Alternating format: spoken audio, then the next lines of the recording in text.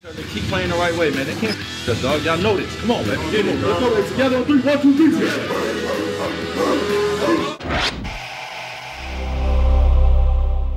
Periodically, a team will make a trade at the deadline that changes the trajectory of their entire season.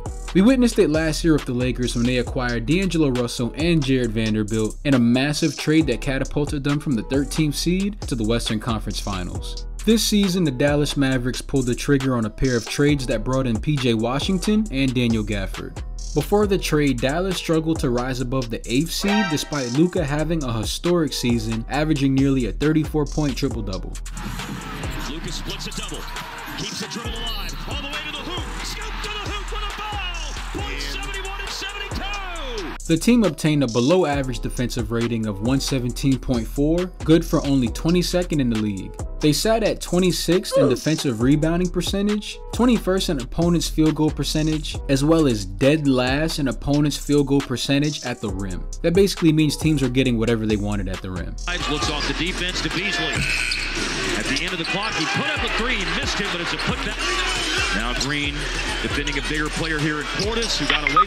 If it weren't for the combined 60 points per game by Luka and Kyrie, Dallas would have probably been a lottery team. Scratch that, they most definitely would have been a lottery team. But since they added Gafford and Washington, they've become one of the best defensive teams in the entire league. We put some stops together, we got some great offensive possessions, and our confidence started to get a little higher. And this is where they ranked amongst all teams from February to April. 7th in defensive rating, 7th in defensive rebounding percentage, 3rd in opponent's field goal percentage, and number 1 overall in opponent's field goal percentage at the rim. They went from dead last to number 1. That's crazy. That extra size and athleticism that Gafford and Washington have really helped the Mavericks become more versatile and effective on defense. They're more comfortable switching on a pick and roll, their help defense is better, and they're a lot more tenacious on the boards. Not to mention that both of these guys have averaged double-digit points since being traded to Dallas. Away from Lively, picked up from Irving, fantastic pass, and he turns it. Williams on a handoff, return it,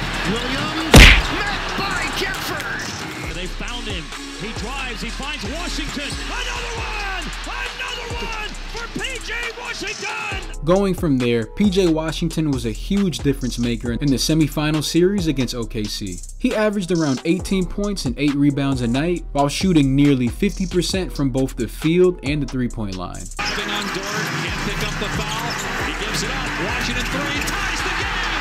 While Gafford didn't make too much noise against the Clippers, he stepped up in the second round with 11 points, 7.5 rebounds, and 2 blocks per game. And that's another block! It's Daniel Gafford going up high! This is the kind of production Dallas desperately needed.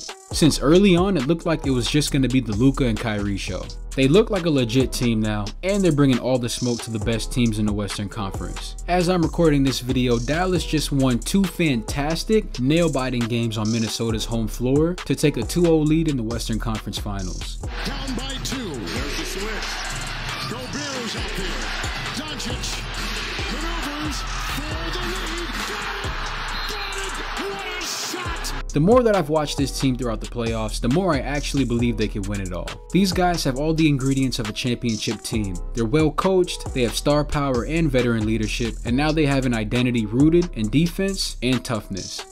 PJ Washington has gone full wrestling villain here. Extra possession.